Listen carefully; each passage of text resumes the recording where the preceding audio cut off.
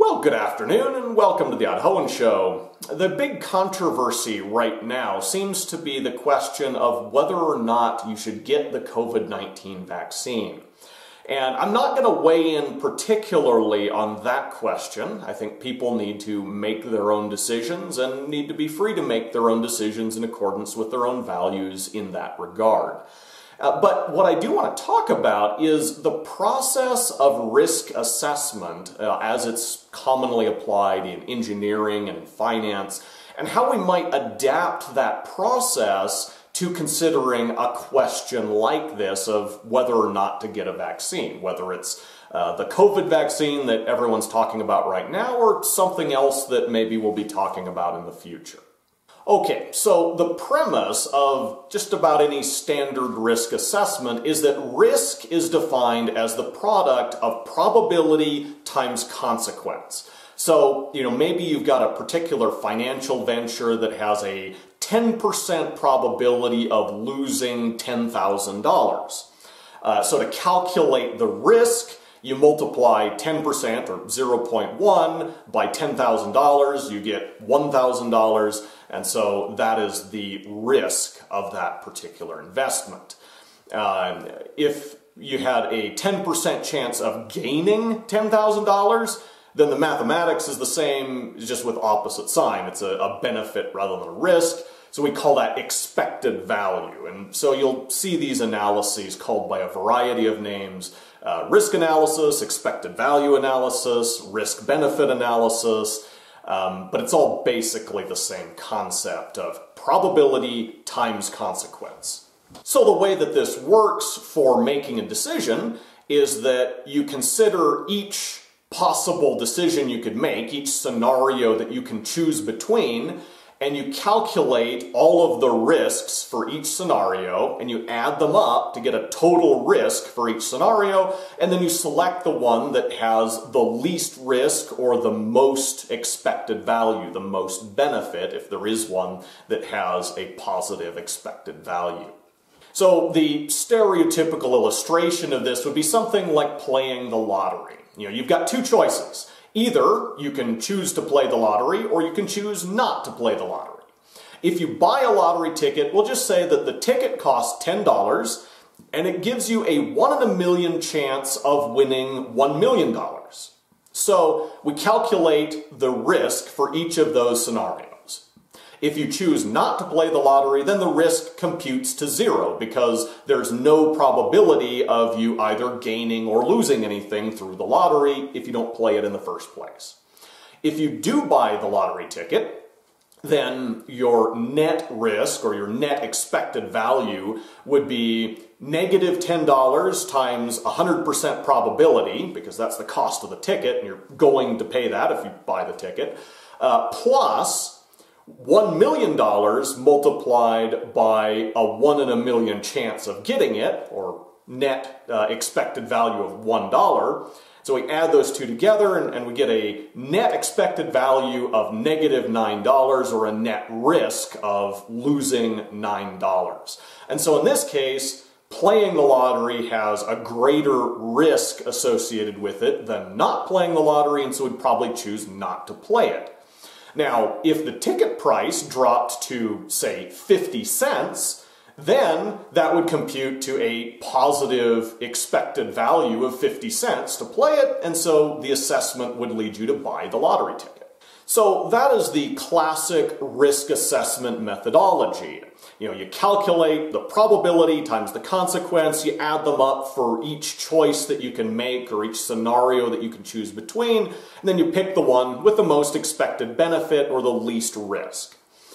The problem with this approach is that it only works when you can confidently quantify both the probability and the expected benefit or loss for each of the outcomes in each of the given situations.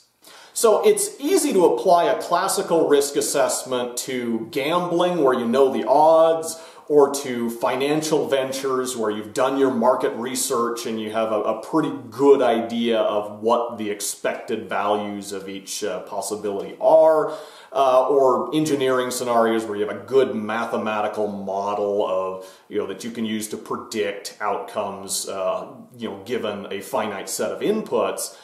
But what do you do when you've got something like a medical procedure where, there's some uncertainty in the probabilities and the outcomes are things that you can't really put a dollar value on?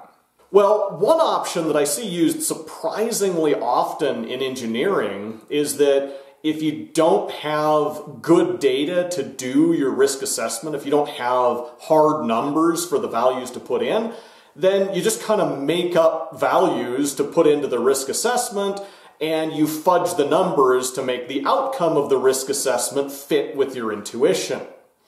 But at that point, it seems to me like it would be more ethical just to say you're making a recommendation or a decision based on your engineering intuition and leave off your fictitious risk assessment.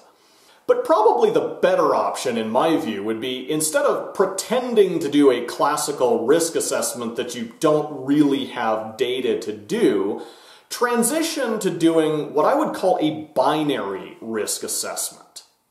So the key to doing a binary risk assessment is that instead of trying to put numbers on all the probabilities, you treat them as Booleans. Every risk is either plausible or implausible. Now, plausible doesn't mean it's necessarily going to happen, it just means it could happen. And implausible doesn't necessarily mean that it is mathematically impossible. It doesn't mean that the probability is identically zero, but what it means is that the probability is low enough that nobody's really concerned about it. In a project setting, you'd say that if all your stakeholders agree that it's nothing to worry about, then you can treat it as implausible in your binary risk assessment. So, you'll consider all the possible outcomes. You'll decide which of the risks are plausible versus implausible. You'll eliminate all of the implausible ones. And then for each scenario, you'll come up with sort of a worst case outcome. If we make this decision and all of the plausible risks are fully realized, then, what would that worst case situation look like? And then you look at those worst case outcomes for each decision you could make, and you decide which is the best overall outcome or which is the least bad. Which of these worst case scenarios would be the easiest to live with. And so a binary risk assessment definitely involves a measure of intuition, more so than a classical risk assessment, but it still provides more of a systematic way to think through the issue and be able to explain your reasoning objectively than just fudging the numbers in a classical risk assessment so that it agrees with a decision that was made entirely at the intuitive level. Okay, so now that we've laid out sort of the theoretical groundwork here, let's get back to the vaccination question and talk through some examples of how we can apply a binary risk assessment to this question. As a hypothetical scenario, let's assume that there's some disease out there that's generally not fatal. If you get it, you'll probably make a full recovery, but you'll be miserable for several weeks while you have it.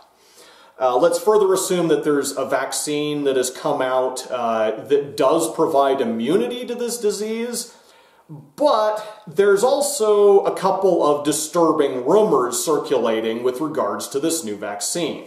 For one thing, we'll say that the financial backers of the company that developed this hypothetical vaccine have gone on record as saying that they're concerned about global overpopulation and they believe in controlling the overpopulation problem through vaccines.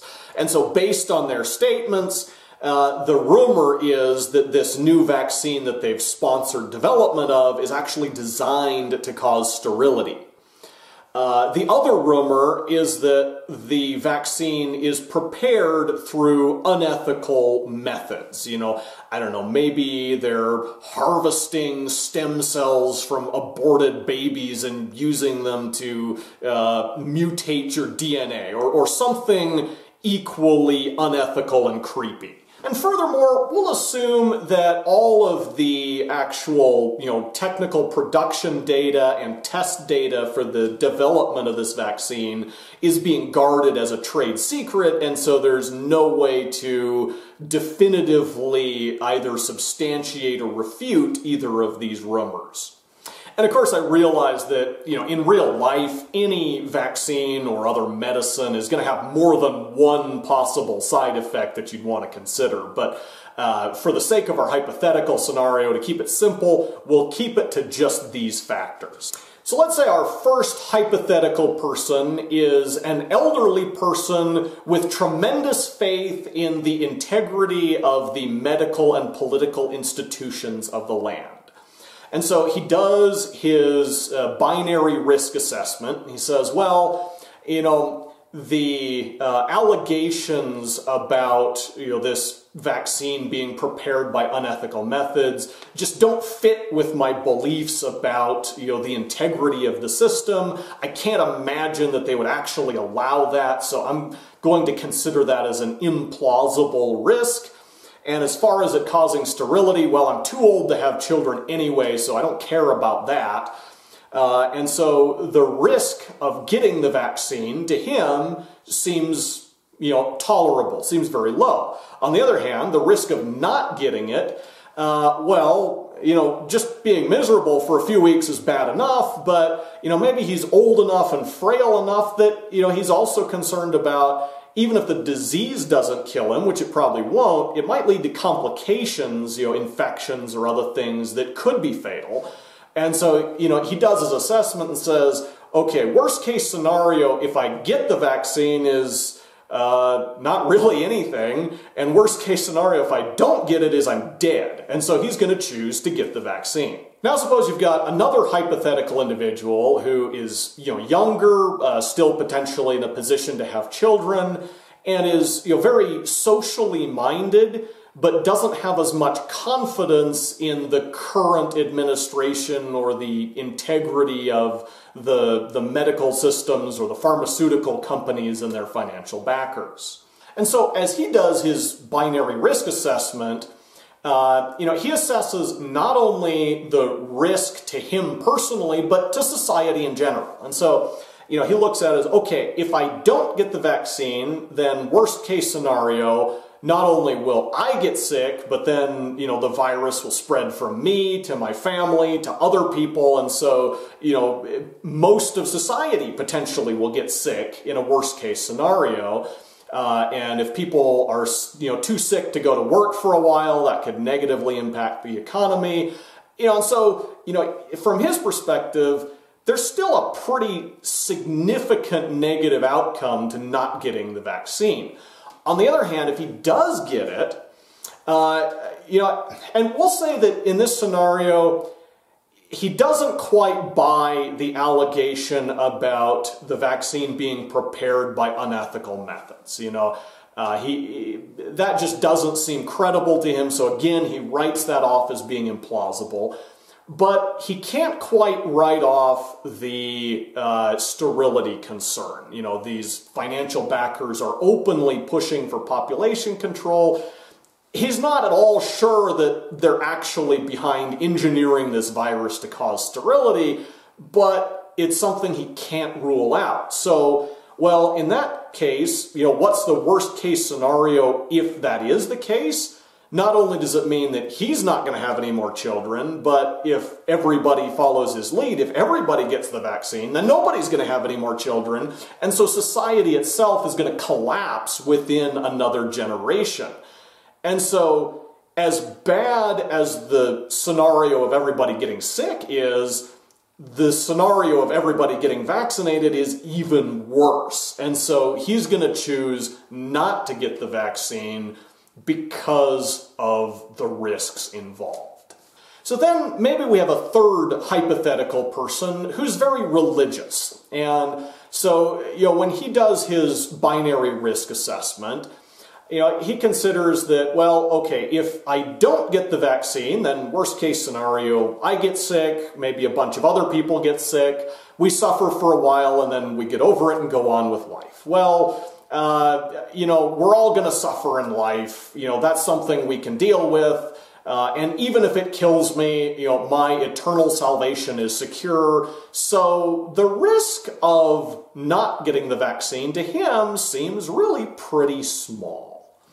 Whereas the risk of getting the vaccine, on the one hand, you've got the moral risk of becoming party to this unethical process that is allegedly harvesting cells from aborted babies and perhaps incentivizing abortion and so on and so forth. And, he looks at those accusations and, he knows they may or may not be true, but he can't rule them out, so he's going to treat them as a plausible risk.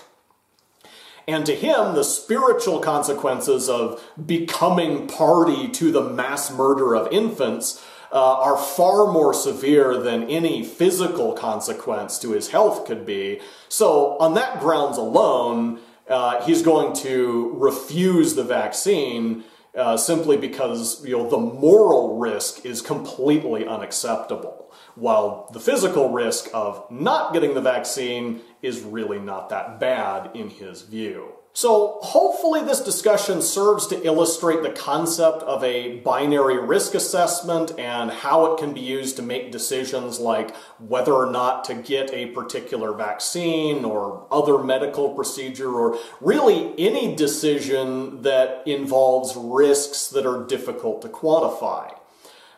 Anyway, until next time, thank you for watching The Idahoan Show.